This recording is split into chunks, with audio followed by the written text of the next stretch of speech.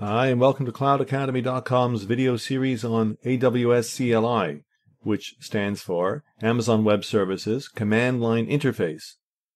In this video, we're going to learn how to install and configure the AWS CLI. The AWS CLI, by the way, is a package that, when installed and configured, will allow you to interact with your Amazon instances and account directly from a command line terminal on your own computer. First thing, make sure that you have a recent enough version of Python. We're at 2.7.6, and the AWS CLI requires 2.6.3 or later, which, if my mathematics is good enough, that should be sufficient. Next, make sure that you've got some basic software to handle the installation. Unzip and wget are two packages you will need, but I have them on this machine already, so that's not necessary. Next, I'll just make a directory AWS just to store the downloaded package, and I'm going to cd change directory into AWS. Nothing there yet. We hit ls to just list the contents of the directory, and there is nothing yet. Then we're going to use wget, which is simply a command to get some package using a URL from the internet.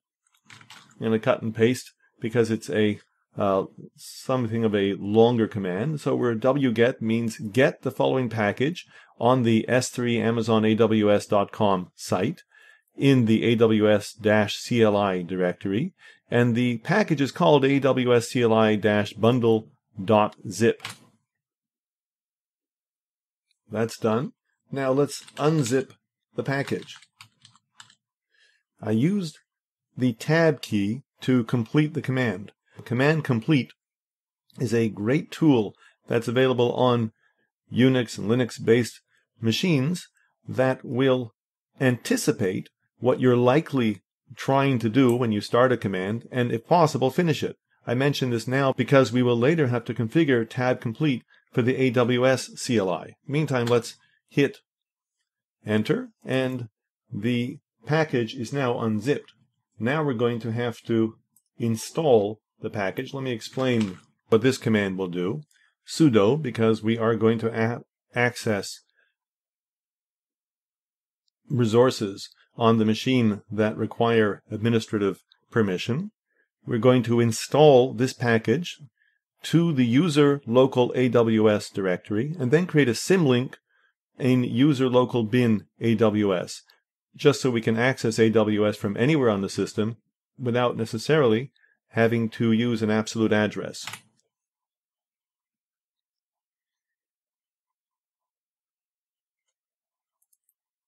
That's done. Let's just make sure that it's actually working. AWS help worked, so AWS is properly installed. Since we mentioned help, I might as well add some more details about the AWS help that's available. Let's say you type AWS and EC2, which is a service on Amazon that AWS CLI can access, and then the word help.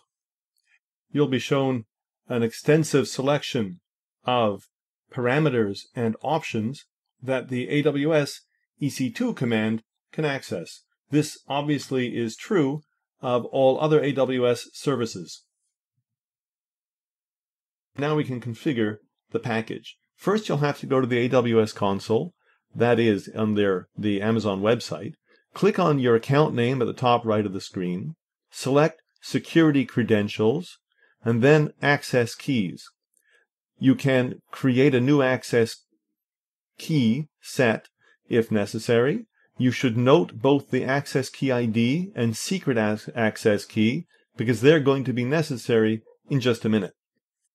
Now, there are a number of ways that you can configure AWS CLI. We're going to demonstrate just AWS configure, and we'll briefly mention the others later.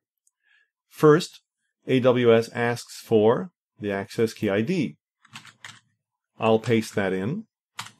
Then the secret access key, I'll paste that in. Then the region, the default, I'll make US East-1. Well, it probably should be East-1. The default output format, I'll make text. Obviously, there are other options. That's it. We're configured. You could also configure your credentials and your preferences, your default preferences, in the file credentials that's in the .aws folder. .aws means it's a hidden folder. So if you were in your home folder, you could go cd.aws,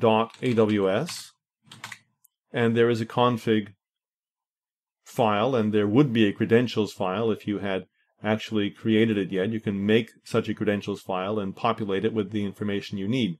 You could also set the credentials and the configuration by using export. Export the access key, export the secret access key. The documentation for that is available on the Amazon website.